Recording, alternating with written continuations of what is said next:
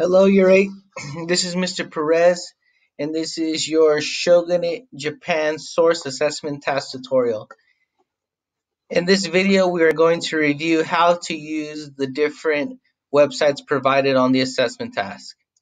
So, to get started, you need to access the document online, which you should be able to access it through your Google Classroom.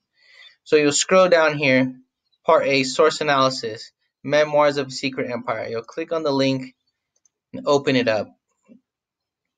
Now this is the home page to this website.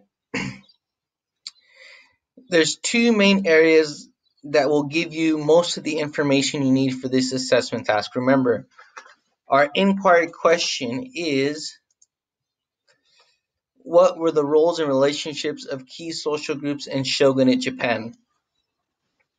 So the two tabs that will help us the most is Enter Edo and Travel to Kaido. The rest of the information you can look into, and we'll look into it into this video. But first we will go to Enter Edo.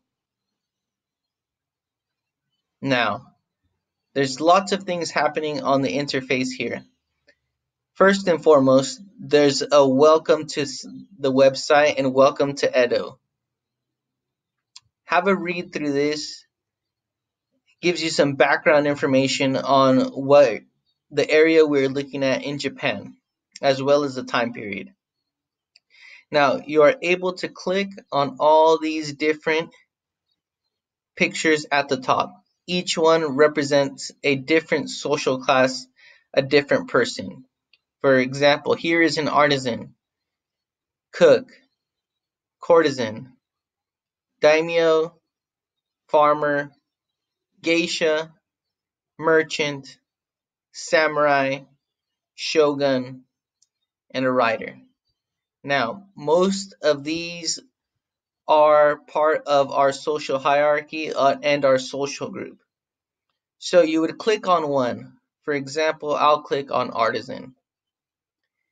Now, this is now information on the roles and responsibilities of an artisan. Read through the information thoroughly. Make sure you understand what it's telling you in their role and responsibility.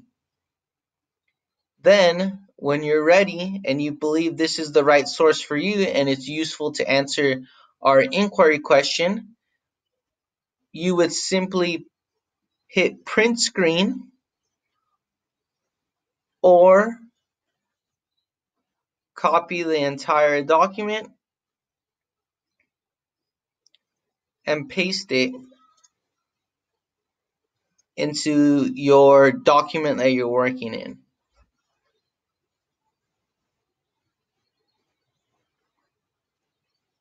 Now, once your document's loaded up, you can paste it in. We'll just go simply text. Here we'll write artisan. Now you have your first text, your first source. Let's go back to the website and search some more. So let's look at the daimyo. If we remember, the daimyos were the lords of Japan. The shogun gave them power in turn for taxes and resources from their land. So you click on daimyo. All right, and here we have again background information on their role and responsibility of the daimyo, and a bit more information on what they dress like. Here we have a picture of a daimyo, and remember, you can either use the written source, or if you really wanted to, if you can find this picture useful in the role and responsibility, you may use the picture. Let's say, Ms. Perez, I think this picture is useful to tell me about the role and responsibility of daimyo. You would simply copy the image, go back to your document, daimyo, and paste the image. There you go. So here we have two sources already. 1, 2. Let's continue looking at the website. Now you can click on all these different characters to read up on them and read their role and responsibility. Remember, when you are looking for information, you need to ensure that it is useful to answer your inquiry question. Now, the second tab where you can find information on roles and responsibility is Travel to Kaido. It's just up here where you navigate through the website. Now again, it's the similar format to the previous page in Enter Edo. You have different people, different members of different social classes here. For instance, let's click on Samurai Woman. And again, it gives you the role of Samurai Woman and responsibilities. Again, if you think this is the correct source for you, you would copy and paste it into your document that you are working in.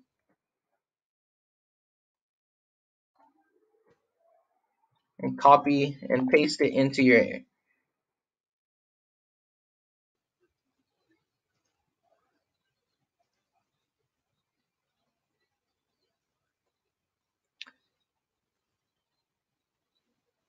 back to the website.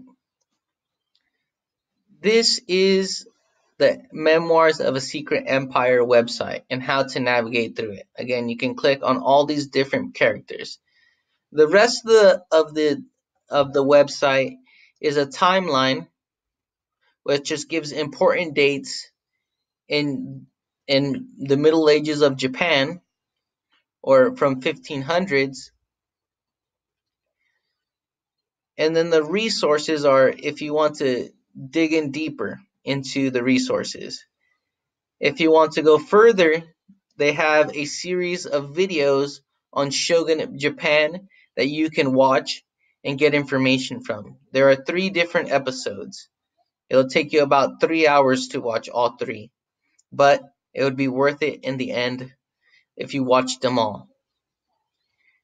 So that is the Japan Memoirs of a Secret Empire website. Let's go back now and look at the Met Museum. So a similar process, you'll click on the link, open it up in a new tab. But here, the website is a little bit different. It's not as user-friendly, or you might think at the moment, as the Memoirs of a Secret Empire. You actually now have to go in and do some research. So this website is all of the artifacts and info that this museum, the Metropolitan in New York, has collected over time. Now, in the search bar, all right, we have a couple of keywords here. If you wanted to learn about roles and responsibility, the roles and responsibilities of Shogunate Japan, that's a bit of a very specific topic to look up straight away. So you might start off with a few of our keywords.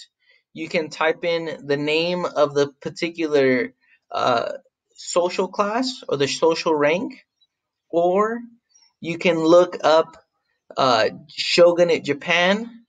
You can look up the different shogunate periods. For example, the Kamakura period, the Muromachi period, the Tokugawa period. You can search all that stuff in the bar. I'm just going to go with the first one that comes into my head when I think about Shogunate Japan and type in samurai. I'm going to search samurai. Now it'll load up 807 things pertaining to samurai. Now, we'll have to look through all the different sources.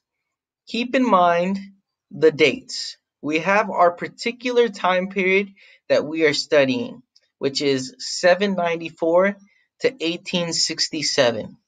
So you want to make sure the date of the artwork or the artifact is within that time period.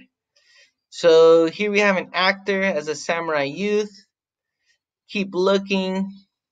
Samurai admiring pine trees and plum blossoms. Okay, let's try clicking on this one. So here we have the image. You just keep scrolling down.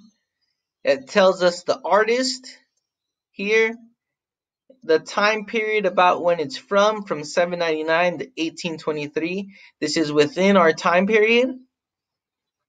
It tells us the culture, what type of painting it is. And if you keep scrolling down, this is where the more information comes from.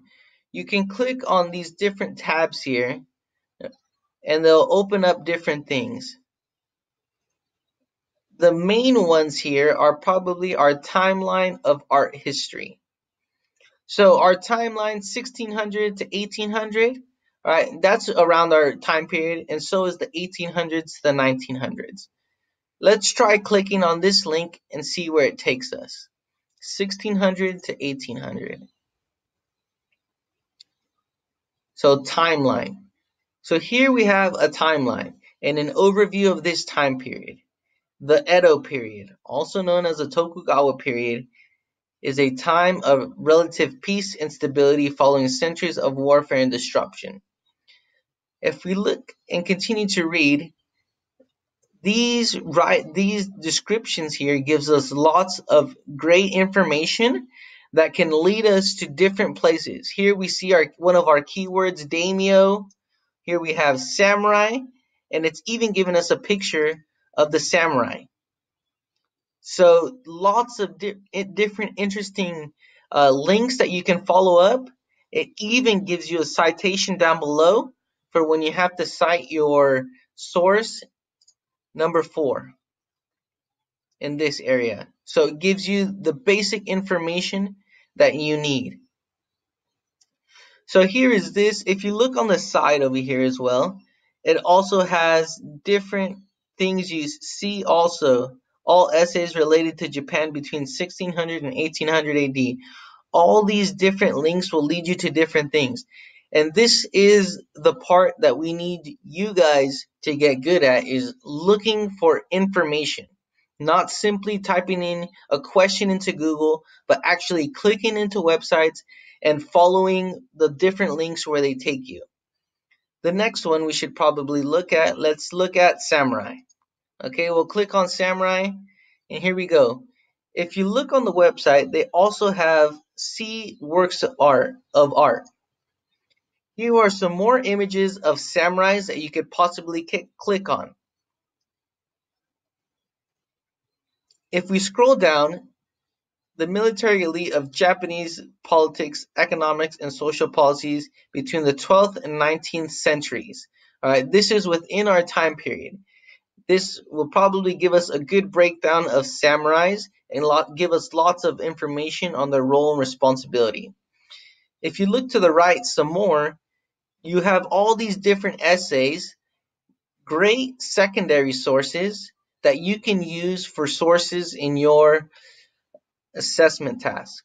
So let's just say this first paragraph here gives me all the information that I need to talk about the roles and responsibilities. Again, I would copy, go back to my document, and I would just simply paste it in samurai